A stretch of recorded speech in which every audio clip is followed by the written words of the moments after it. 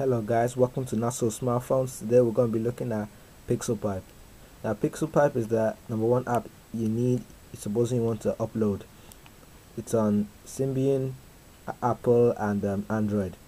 Now supposing you have a file, a picture, a video, you click on options, send, and you can see there are multiple options via message, Bluetooth or Pixelpipe. I'm going to pick Pixelpipe.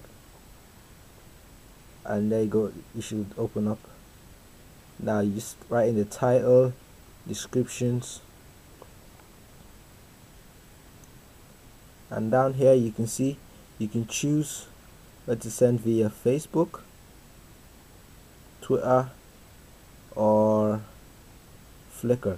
Now I have many other supposing you have other accounts you want to add them to, you can click on add pips, which is in the settings menu, and when you're done just click on the upload button, upload, and that's it, it's sent.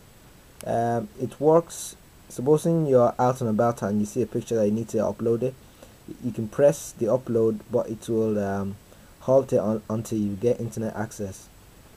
Now I'm just going to show you the pipes, certain pipes you can add.